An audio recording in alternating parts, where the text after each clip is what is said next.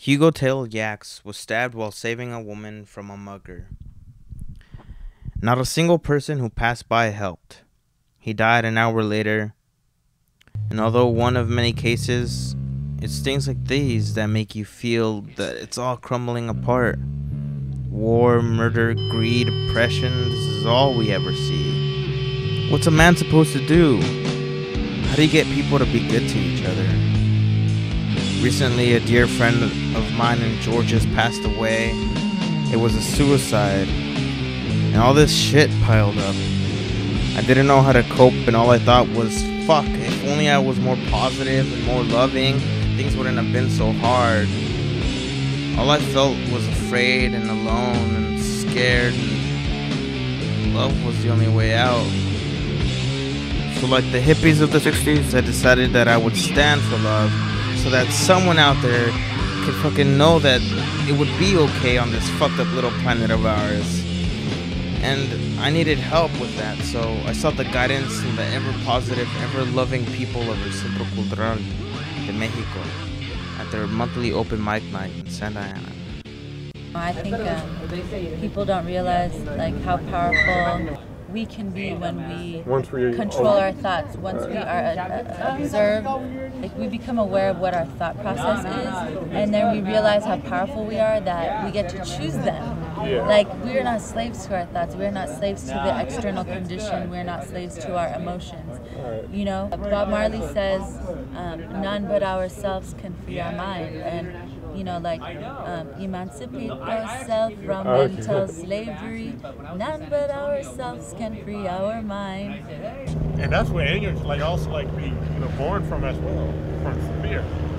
I mean, if you're like afraid of something, usually like you don't get like sick of being afraid of it, right? So then you don't get angry at it. So then you want to do something to that fear, right? You're beautiful, powerful, one of a kind, not alone, loved. Free hugs. Hey, do you want a free hug? Do you want a free hug? Free hugs, anyone? Free hugs. Free hugs. I'm thinking of myself as like pure essence, and you're pure essence, and there's no reason for judgment. So if I don't even go there, it doesn't exist. Fear and love is like the way that life is divided up as far as I'm concerned. Like, there's only one choice in life in everything that you do.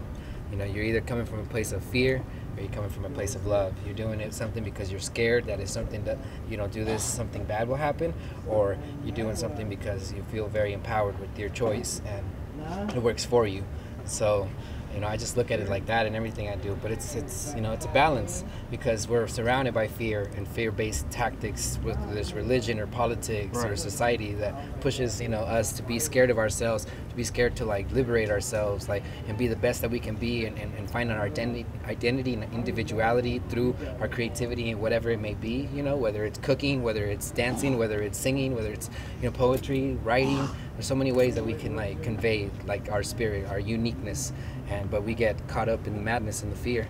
But once we start choosing love, once we start like, you know, finding true love within and without, all around us, and being able to experience that love in different ways, not just sexual but physical, you know, and through the vibe, through the good vibes, that, you know, through conversations, through, you know, hugs, through pumps, like that's what's good, man. Your ability to like find love and experience love in so many different ways with so many different people, and that's what's gonna change people's lives. That's what's gonna change the world. So we're spreading mad love right now. You want a free hug? Oh, what the hell? Yeah, man. Thank you. Thank you, man. Awesome. Have a good day. Huh? You want a free hug? Sure. Feels good. Feels good. Thanks, I man. had a bad day today. Thanks, man. Take care. How nice. Thank you very much. I'll take one too. Thank you. Good work. Thanks. Good work. Thank you. Would you like a free hug? Sure. Why not? What the hell? Hey, hugs are healthy for you. Thank you. I'll give you a hug. All right. Happy Thanksgiving, you guys. Are you all ready for the holidays? Oh, that was so sweet. It's nice to see people still do that. I used to think people don't even. I ran into a stranger at the post office just now, and she was so out on her luck, and I helped her with a couple of things and gave her a big hug. It just made her night. Because she has an alien husband at home. So, but see, that's all it took. Oh, God. After we gave hugs, we decided to be neighborly and bake cookies for the people in our community. We had been wanting to make a love rally of sorts, so we saw this as an opportunity to invite our fellow human beings to a day of celebrating each other.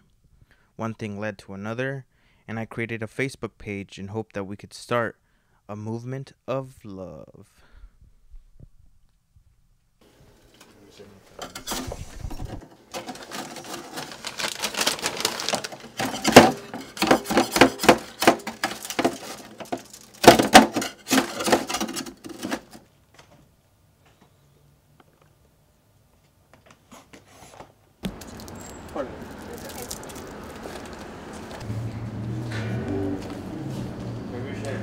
Close together. Yeah. Let's see, what type of cookies is it? Chocolate chip cookies. It's old? No, I made them. They just got kind of crushed. Oh, you just made them? Yeah. Oh, you want one? Thank you. You want one? You guys like a free cookie? They're freshly baked. No. Okay. Huh? Do you want a flyer to a love rally? Okay. Here. Oh, wow. Oh, it's okay. I'll just take a flower. Yeah, Oh. I just bought something. I Thank just you. made them. Oh, it's okay. Okay, sure. Why not?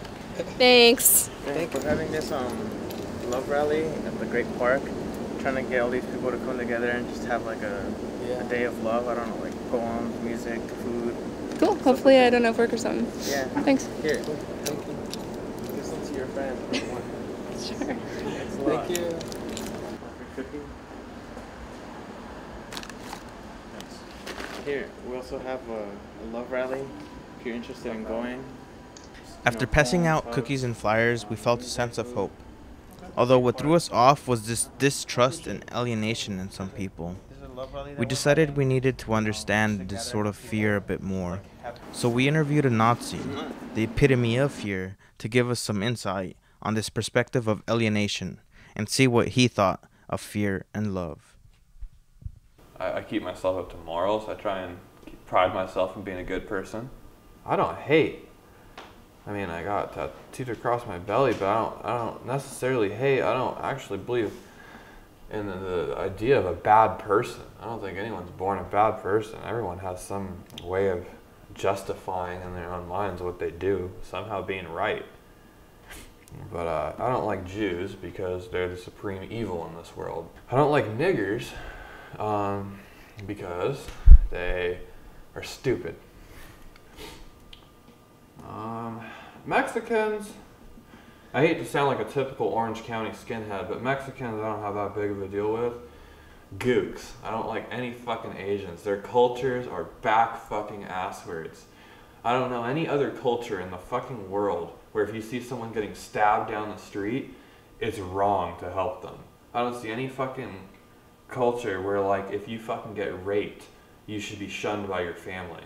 I'm a violent sociopath. I don't really feel anything other than like happiness and anger, so I don't really know. I think they're pointless emotions or something like that, I guess. Fear just fucks you up and there's no such thing as love. Sounds dark, I guess, but it's true. Don't you love your mom?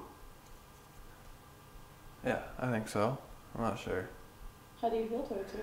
I like her more than anyone else in the world, I guess, which is like love. I don't know. I think there's like a different kind of love between like someone like you want to bone and then someone who's a family member, you know what I mean? Or is it like the same kind of love or something?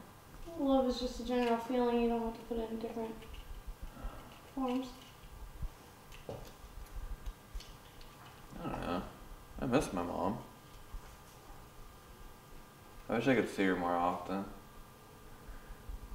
You know that phrase, check yourself before you wreck yourself? Yes, sir. I updated it. So don't wreck yourself, respect yourself.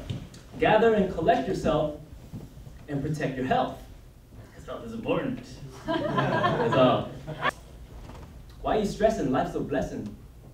So quit obsessing about perfection. All you need is a direction to set yourself in, and then focus on progression, not perfection. Interestingly enough, Scott's declaration of being unable to feel love lost ground when we brought up his mom. I was a bit happy to see his life wasn't all loveless, but how could we help him love more? With 1 week left before the love rally, I took Tom's bomb diggity words of advice and set myself in a direction I felt would help, and went to give free hugs once more. Did you take a shower? Yeah. Okay. You okay? He gives me plenty of hugs. To our surprise, we didn't get any hugs this time. Tensions were high, and morale had dropped to an all-time low. All I had left to look forward to was the love rally. Would you like a free hug? No, but thanks anyway. Would you guys want a free hug? Oh, it's okay. Would you like a free hug or some help with your groceries? Would you guys like a free hug? Oh, no, thank you. And then it came, the love rally. And to our dismay, only a few friends, our instructor hero, and families with hungry children stopped by. And you know what? It was the best fucking time ever. Yeah, I did this all for the world. But most importantly, I did it for myself. I did it for my friends. I did it for us.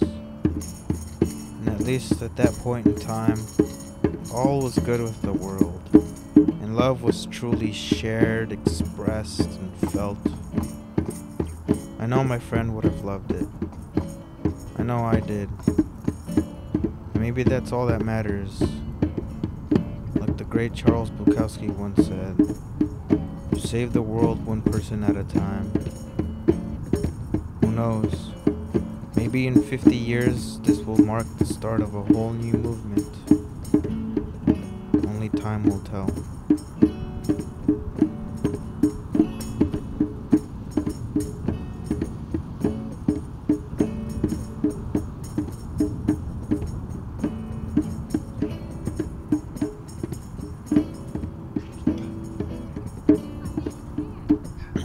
And what about our world? Was it really so bad? I wanted to see if I had been the one on the ground, would someone come by to help. And you know what? It only took 3 minutes. Hell, after these people left, it only took 2 minutes for the cops to get called. Fire trucks and all. Maybe my city wasn't so heartless. I mean, yeah, they were confused and scared. But I don't think they were heartless. Not in the least. You live here in Irvine? Yeah, I do. I live across the street. Is there a sidewalk you could lay in your own house or apartment complex that maybe wouldn't draw so much attention? Oh, probably. Well, what do you think about fear and love? Like, What do I think? yeah. Generally speaking? They're both emotions that are deprived from a perspective that you can only be the one that can hold. You have the perspective of love and what that definition is. You have the perspective of fear and what that definition is. There is no one right or wrong answer. Everyone brings to the table their own perspective. And only that person can define what love is to them, and they can only define what fear is to them. That's it. That's my perspective. Yeah, like, have you ever like lost someone and then sort of felt like you wish you would have like said more? Of course. You always There you regret go. what you can't have and what you can't do and what you can't obtain. Yeah, like, It's human condition. that's true. Yeah, like, I think, I don't know, there's people out there who just never have, no one has ever told them that they love them or that they are loved, you know? Again, that's And a you're- perspective. Yeah, you're right. That is a perspective, They have but a pers- do you think we share like a collective consciousness of sorts, though? Yeah, I think anything's possible, man. There's a lot about our anatomy and our abilities that I'm sure 50 years ago we would be told by the smartest man or the smartest people in the world that could never happen, that happens on a daily basis. It was interesting to hear the cop talk about love as relative, then say that the human experience and collective consciousness were existent absolutes. Although contradictory, he was a representation of the boundaries holding many back from being love. Was it possible to level with a man whose profession didn't enforce trust but fear? Somehow this time it was. In the face of death, fear and shock can paralyze, change a man, for better or worse. And with the death of my friend, I just wanted to change the world. It was the only way I could cope. I couldn't stand and let people be afraid any longer. I wanted to stop my world from crumbling by empowering it with love. So here it is. This is my message in a bottle for those who need it. You are loved. Be love. It will truly set you free. Fear will always be part of life, and it's okay to be scared. Love is just a remedy. Sometimes it can be scary to love, and you will be knocked for it. But fuck it. Slavery is comfortable. Freedom is a struggle. I want a hug. You guys want a hug? Yeah. Group hug? Group Okay, hug. group hug. Group hug. Your hands are cold. Your face is cold. This is really weird. I didn't think it was weird. I think There you go. Sensational. I think That was the beautiful. shirt makes it.